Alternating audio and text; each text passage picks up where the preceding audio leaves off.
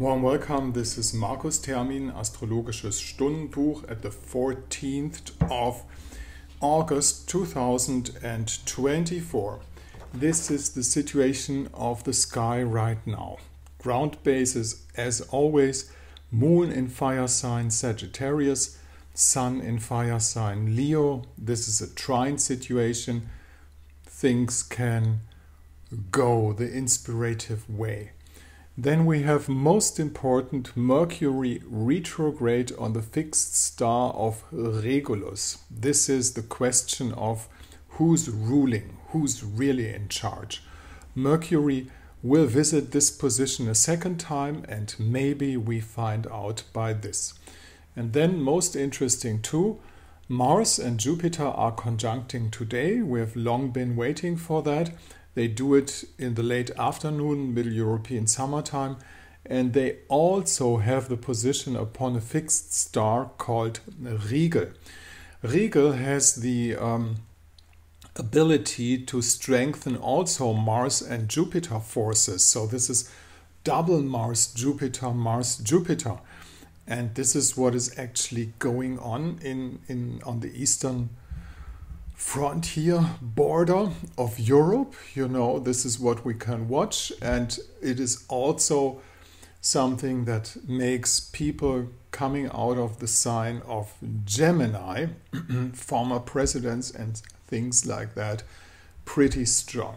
The opposition of the moon is not a bad thing, but it's a thing of tension, and tension is always something that is longing for a solution, that is longing for a third way to go because it's in opposition. So this is what is going on in the sky, and if we ask the question of who's ruling, who's in charge, we can give an answer right away. It's you, yourself, and this is what the future is going to. We're not going into the age of collectivism. We're getting out of the age of collectivism, and that means the individual power, the lone single decision of what am I gonna do is most important when Mercury passes Regulus. And when he goes retrograde, it might be a time to consider, to rethink, to get things straight that you had in your hands already. Then what Mercury is going to do is he will pretty soon, I guess it's tomorrow, pass into the sign, backwards into the sign of Leo, and he will have the Casimi position. That means he's not only going to visit Regulus, who is, by the way, in the sign of Virgo and not Leo anymore, and then he's going to go back to the Sun and he's going to have an audience with the king. So there's going to be some talking about sovereignty as it is happening right now. Have a look on European censorship and things like that. If you are happy with that, I would like to integrate the fixed stars in my prediction a little bit more because this is most interesting. I just put out this picture for you to see. In the middle circle, in the inner circle, you will find just the same chart as the one that I showed you before.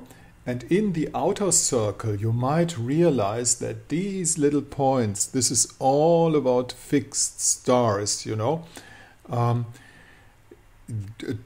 What are they doing, the fixed stars? They circle around, you know, not within, but within the outer within of the zodiac. You know, the zodiac is the scale, which is inside, and the fixed stars are turning around.